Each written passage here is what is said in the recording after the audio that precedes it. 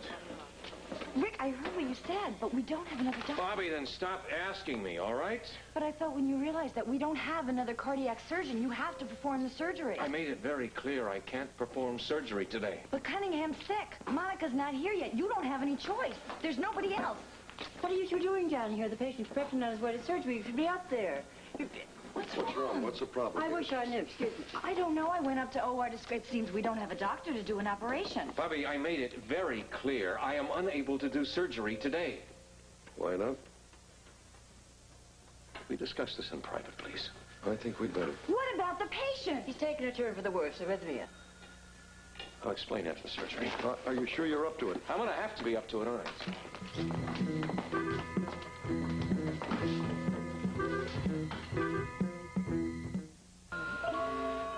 Ready? Rick, you all right? I'll be fine. Rick, I've assisted you in surgery many times. I've never known you to be reluctant to operate. It's a little different today, Bobby. Is there something unusual about the patient? No. Is the procedure difficult? Yes, I have done it many times before. That is not the problem. And what is? I'm just not well today. That's all. Is it serious? Not as serious as this man's, and this man's problem won't wait. Let's do it. Scalpel.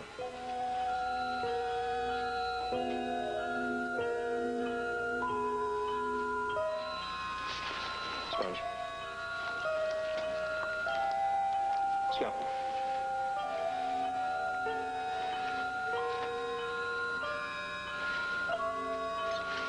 Clamp. Forceps. Forceps. Forceps.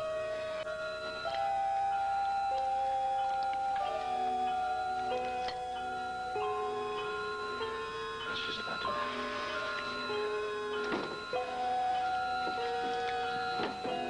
Are you all right? Look, I just heard about this. I'm scrubbed, so look, I'll take over. You get out of here, okay? The worst part's done. Yeah, as a matter of fact, it looks like it's an excellent job. Look, you beat it, will you?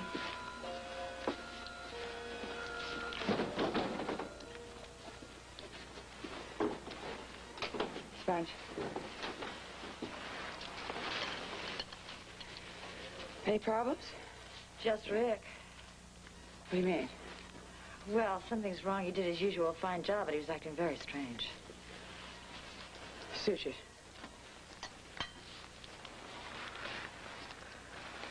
Why? Did he say anything? No. But he was very shaky. He had to stop a few times to catch his breath. Is he sick? Look, I really don't think this is the place to have a little chat. You know what I mean, Bobby? I would like to get this patient closed up and get him to CICU as fast as possible. Yes, Okay. doctor. Go ahead. The angiogram confirmed it. I have a tumor in my heart. Oh, Rick. I don't know what to say. Well, you could say that tomorrow morning I'll wake up and I won't have it, and then I'll be fine. I wish I could. Well, now I'm sure you realize why I was reluctant to operate anymore. Yes, yes. Although this sort of problem wouldn't necessarily impair your ability to function in OR. Unless the severe pains I've been having recur while I'm in surgery, combined with the tremendous anxiety feelings I've been having. Oh, Yes, I can imagine.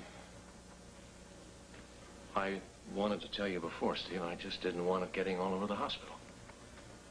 I understand. How's Lesley taking it? She doesn't know. Huh. Don't you think you ought to tell her?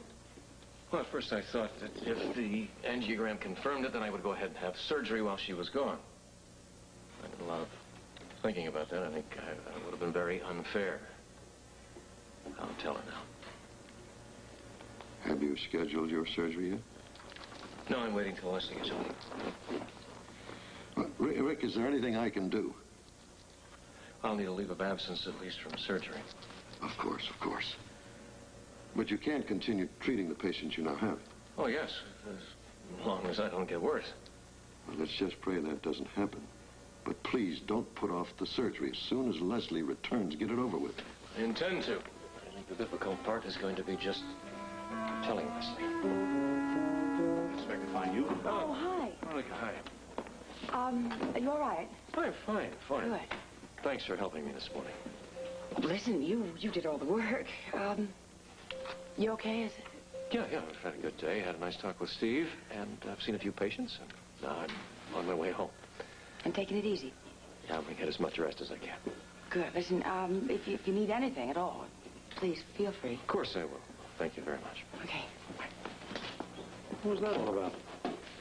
Well, well, Vic's just a little bit under the weather, that's all. You